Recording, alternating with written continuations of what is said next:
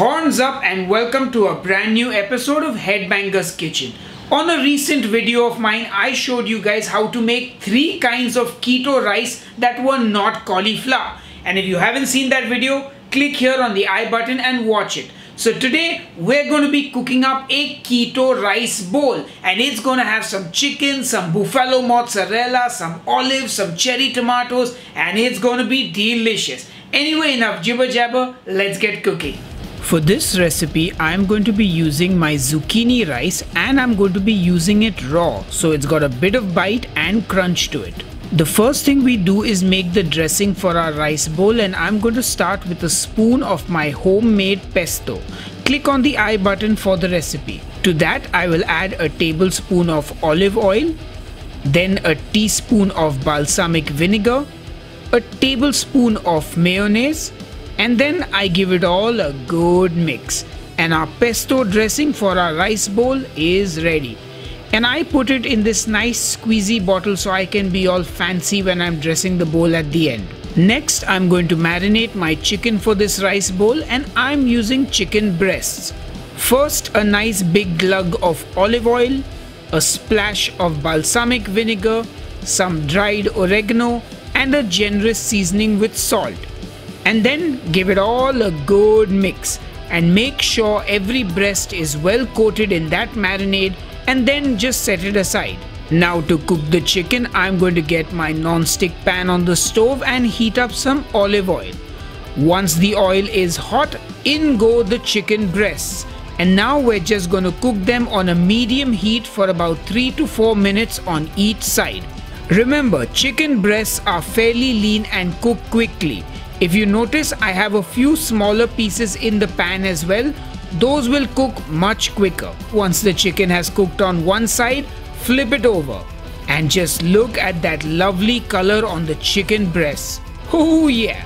Anyway, now those smaller pieces I had in the pan, they got done earlier, so I removed them. And then I let the full size chicken breasts cook till they were nice and golden brown on both sides and cooked all the way through. Then I remove them from the pan and let them rest. Now once the chicken has rested, it's time to slice it up, and I'm going to cut nice thick pieces, and man, look at how juicy and succulent that chicken looks. Cooked to perfection. Now I'm also going to take some buffalo mozzarella cheese and slice that up. This is a delicious fresh cheese made with buffalo milk. And now it's time for the main event. So we're going to assemble our rice bowl, and I will start with that zucchini rice of mine. I've got a mix of yellow and green zucchini in there. And then into the bowl goes our sliced up chicken breast.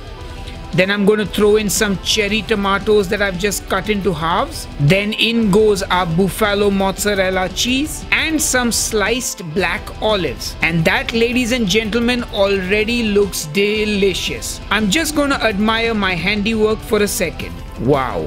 Now it's time to dress our rice bowl with the pesto sauce that we made, and I'm using the new squeezy bottle to be all fancy and chef-like. However, things didn't go quite as I planned. The bottle sputtered and splattered, so it got a bit messy dressing the bowl. But hey, it's all about how it tastes, right? Sometimes stuff happens. Anyway, that's our chicken rice bowl, and all you gotta do now is give everything a good mix and tuck in. Make sure you mix it well because you want that pesto dressing to coat everything, and you want to get a bite of that chicken and that fresh mozzarella and the salty olives and the fresh tomato. I'm drooling already. Anyway, enough jibber jabber, time to taste. Alright folks, it's time to taste our keto chicken rice bowl, and look who's back. My dad, Mickey Makija. Who's back again? This is the 4th time I've come back. There's some drilling going on, so since 4 o'clock we've been trying to get this shoot done.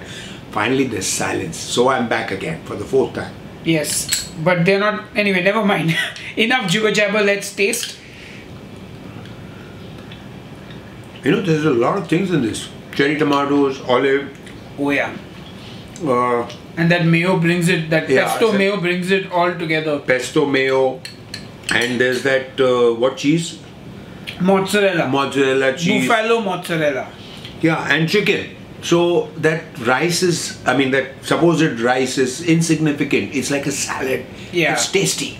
Yeah, so actually, being honest, the zucchini kind of makes it more like a salad because it's fresh, and I've used raw zucchini, so it's kind of got that vibrant coolness to it like a salad does. And you have it cold like we are having it now.